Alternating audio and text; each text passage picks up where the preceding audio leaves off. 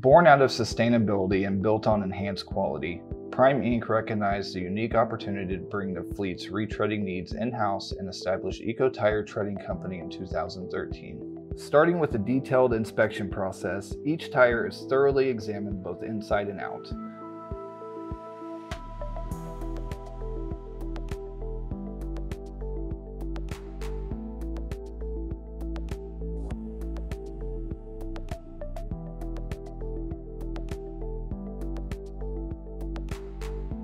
A series of electrically charged chains and wires are positioned to skim the tire's inner liner and catch even the smallest defects that could otherwise lead to air migration. Once the physical inspection process has been completed, the tire must now be inspected internally where the human eyes cannot see. For this, a highly specialized machine uses a combination of vacuum, lasers, and cameras to examine the inner belt structures.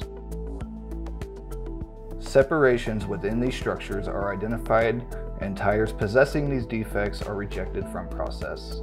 Out of the 55,000 tires that enter the facility annually, only about 75% of those tires are deemed acceptable for refurbishment.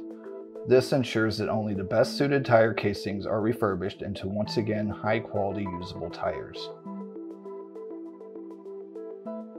Tires that have passed the various stages of inspection are now fitted to one of two very precise tire buffers. Important to the bonding and curing process later, very specific parameters and measurements must be met here.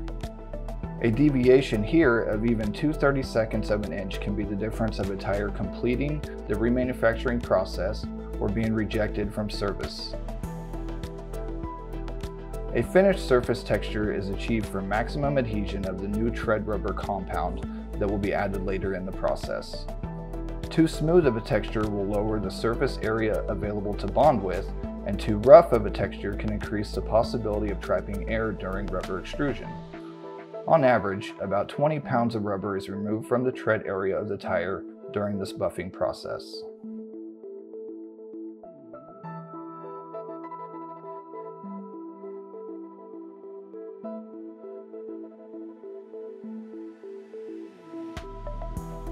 Road debris such as rocks, nails, and other foreign objects can often penetrate the tread rubber of a tire.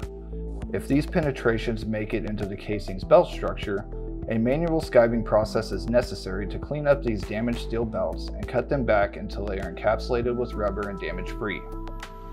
Exposed steel creates rust, which must also be removed to ensure the tires are clean and free of contamination before new rubber is applied.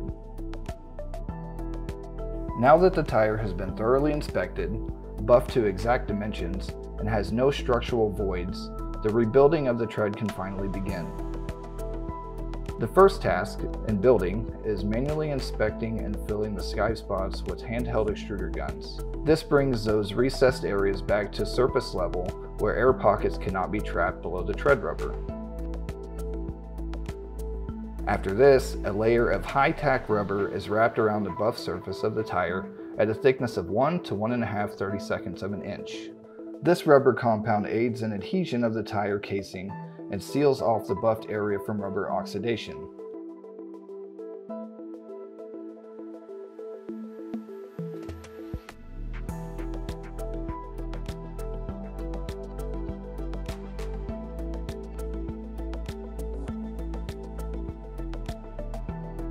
For our tread builder, a strip winding method is used.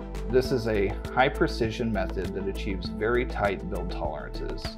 Once again, if the tire is built even 2/32 of an inch too large in diameter, the risk of the casing buckling during pressing is elevated greatly.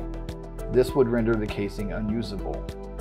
Likewise, a build profile that is too small can leave the tread pattern with blemishes and voids, and therefore must be redone. Precision building is highly important.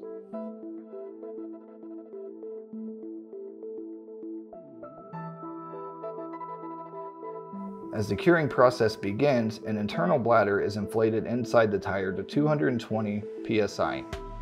This ensures the casing maintains its original shape and size for the duration of the cure. Based on the rubber compound properties, and factoring in temperature and pressure, a target time is calculated, and these tires remain in the presses until the optimal cure is achieved. As per regulatory requirements, our tread rubber has been specially formulated to have a low rolling resistance and is certified as a SmartWay remanufactured tire. This means our tires require less energy from the truck to travel down the highway. This results in boosted fuel economy and a further reduction in the consumption of fuel.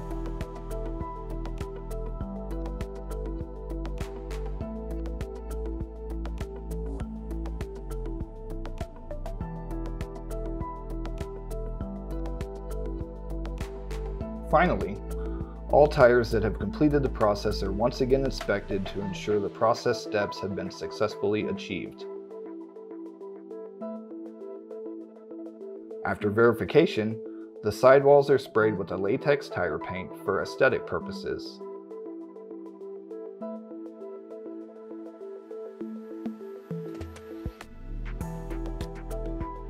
Once the paint has dried, the tires are now returned to the fleet and placed back onto units and returned to service.